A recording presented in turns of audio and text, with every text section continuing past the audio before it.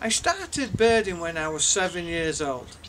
It seems like yesterday. I remember getting my first book real excited and going out into the field to try and identify all the birds that I was seeing.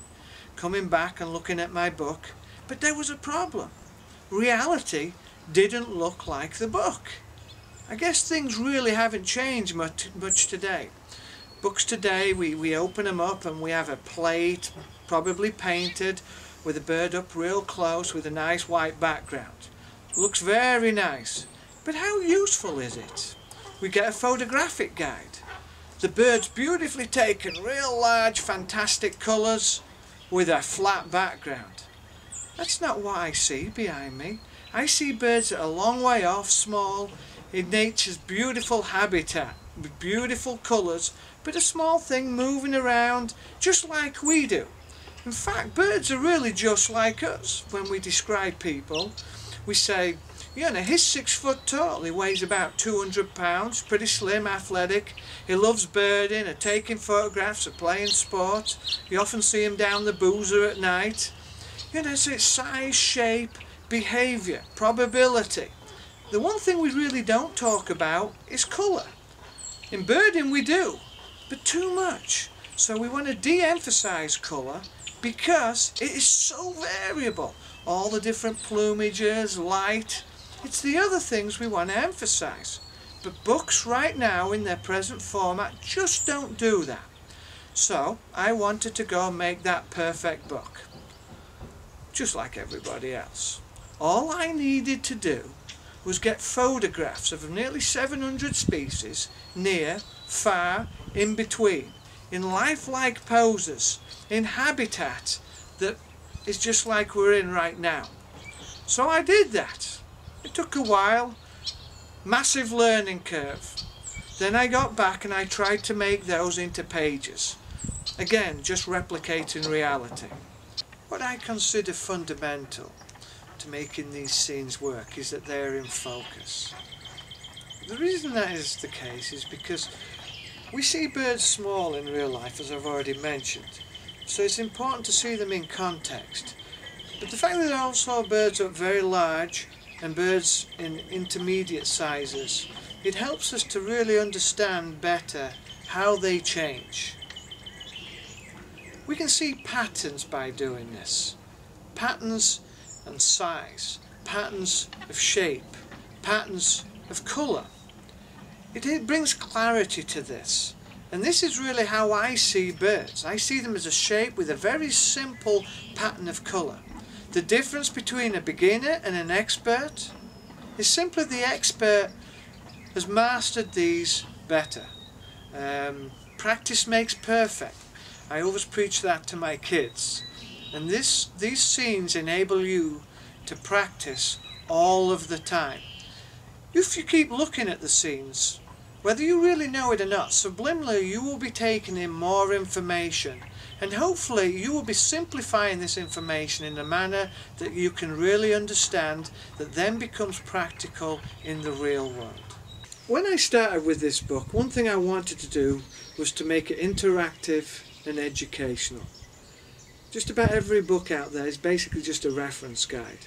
I wanted it to be almost like reality birding. Something you could sit at home, look at the book, and it almost be like that you're out in the field. And if people do that, all the information is there. Mostly in those images. If you practice, keep looking at them, you'll become a better birder and start to think, hopefully just like I do. I called the book the Crossley ID Guide because it's about helping people identify birds better. I lived in Asia for a while. I was brought up in the wild British birding scene, and I've lived over here in Cape May for over 20 years. So I've tried to bring all the knowledge that I've learnt from these different cultures together. I've put that in the introduction, not so subtly in places, but everything I have learnt to help you become better birders. The pages include a map, text, and the plates or scenes. Maps are always very important because they tell you where birds occur or are likely to occur, and whether they occur in summer or winter. The plates have the largest images at the bottom. They have all the different ages and sexes, any plumage that looks substantially different from another one. We also have birds in transitional plumage. Have you ever looked in a book and you see this grey bird and next to it is this really gaudy bird and you wonder how the heck it gets from one to the other? Well, we've put those birds in so it makes sense to you, so you can actually see how they go from one dull looking appearance to a very bright one, and vice versa, of course. As you look through those large images, you'll see that the birds become progressively smaller. This is, to me, the most important part of the book. How the bird's appearance stays the same, but also differs with distance. It also gives it that sense of reality that I'm craving for, and shows the habitat. And creates a much clearer mental message of what the bird is and how it lives. Actually, these small birds in the distance I consider the most important part of the book. This is what sets this book apart from others, but it's also the most accurate thing that portrays the world. That's how I see birds, and I'm sure that's how you see birds. Right now you probably don't feel comfortable trying to identify them, but I think after looking at these plates, maybe you'll feel like it's worth a shot. You'll also notice in there are a lot of flight shots. People often don't like flight shots. I've heard this mentioned many times.